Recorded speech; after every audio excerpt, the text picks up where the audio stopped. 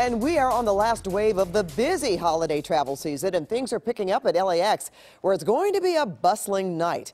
This is a live look at the airport from our LAX camera. Traffic has been steady all day and is expected to get worse as the night goes on. CBS 2's Leslie Marin is live at LAX, where travelers are buzzing to get to their destinations. Leslie.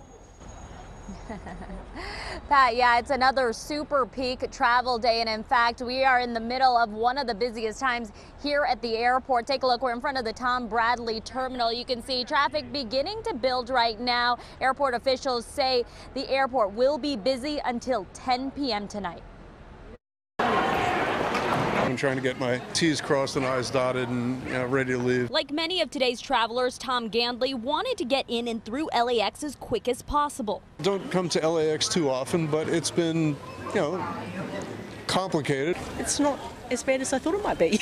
Helen Duckett had a much better experience despite traveling from New Zealand and spending nearly an entire day in the air. That'll be 4 flights altogether, so it's a long way. It's about a 24-hour trip altogether, so we'll be glad to get home. Most people we spoke to were just ready to get through this busy holiday travel season. Since December 19th, LAX officials have reported 6 super peak travel days. By the end, the airport expects to have dealt with 5.9 million people. We were here on the 21st of December, and it was pretty crazy then. But unfortunately, today is no different. Officials expect 249,000 people to go through LAX. The good news, it's the last day of the holiday super peak season, and Father Craig Rosales is also in the final stretch. We had to park in a long-term section that we've never had done before, but things have moved along pretty quick. We'll see if our luggage comes out. We've not got our luggage in the past, so this is like the final little last section, the home stretch. He and his wife are both battling colds while traveling with their 3 young boys, and while he may have a lot to complain about,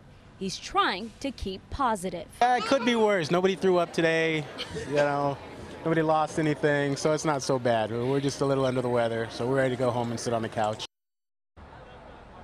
You have to look at the bright side of things. The peak times at the airport again from 6 to 10 tonight.